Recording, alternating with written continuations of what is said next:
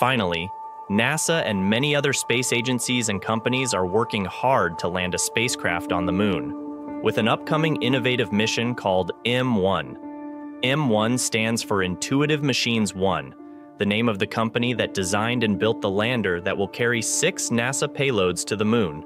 This mission is the first private lunar landing, and it is scheduled to launch on February 14, 2024, using a SpaceX Falcon 9 rocket. The lander, named Odysseus, will touch down on the lunar surface on February 22, 2024, at crater Malapert A near the south pole of the Moon. Why is this mission so important? And what can we learn from it? Well, in this video, we will answer these questions and more.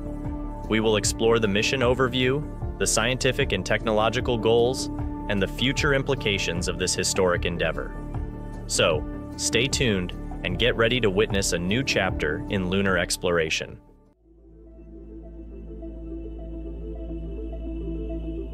The IM-1 mission is the first of its kind.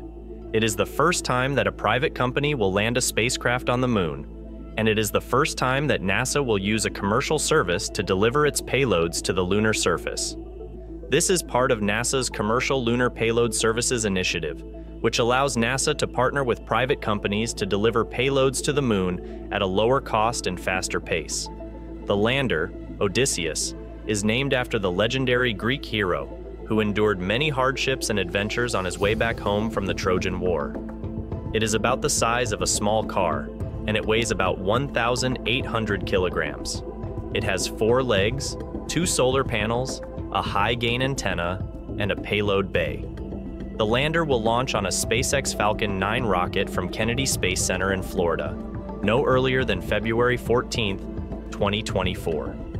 The launch window is about 2 hours long, and the rocket will place the lander in a low Earth orbit.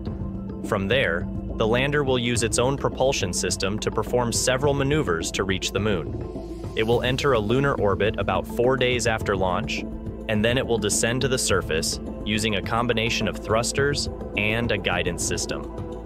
The landing site is crater Malapert A, located near the south pole of the Moon. This site was chosen because it offers a good balance of sunlight, temperature, and communication with Earth.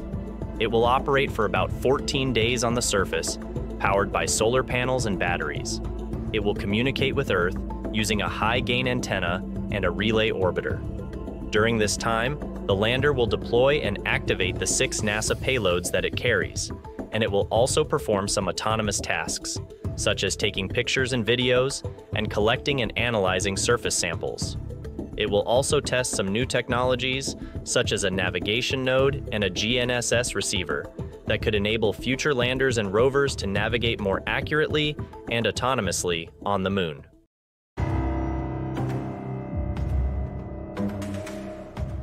The IM-1 mission is not only a demonstration of the capabilities and benefits of the Commercial Lunar Payload Services initiative, but also a valuable opportunity to advance the scientific and technological knowledge of the Moon, especially its polar regions, which are of high interest for future exploration and utilization.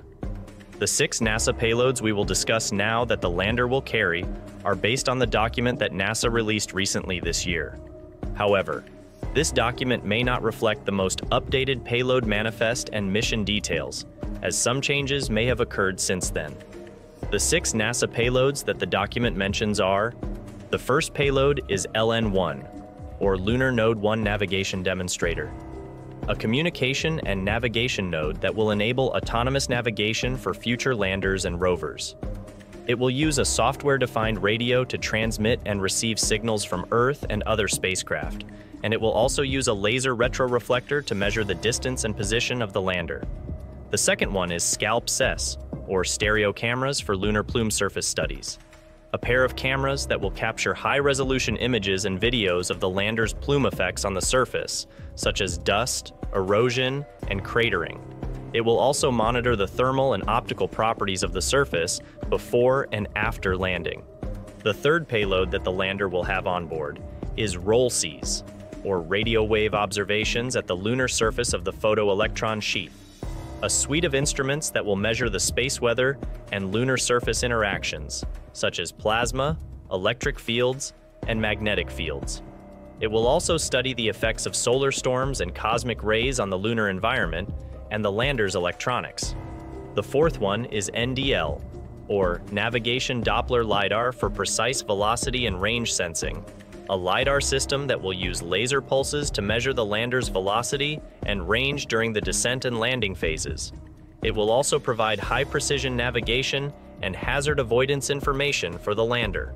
The fifth payload is LRA, or Laser Retroreflector Array, a passive device that will reflect laser beams from Earth or orbiting spacecraft, allowing precise measurements of the lander's location and the lunar orbit and rotation.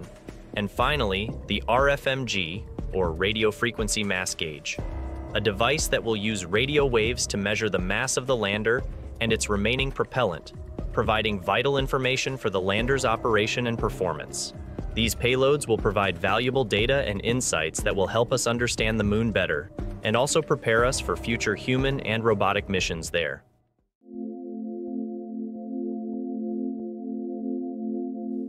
The IM-1 mission is not only a historic achievement for intuitive machines and NASA, but also a milestone for the future of lunar exploration and human spaceflight. The mission will demonstrate the capabilities and benefits of the Commercial Lunar Payload Services Initiative, which will enable NASA to send more payloads to the moon in a faster and cheaper way, and also to leverage the expertise and innovation of the private sector.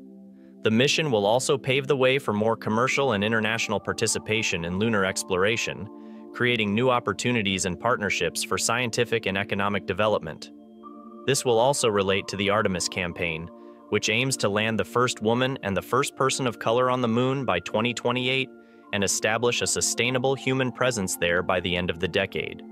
The mission will support the Artemis goals by providing valuable information and experience on the lunar environment, especially the polar regions, which are potential sites for future human landing and habitation.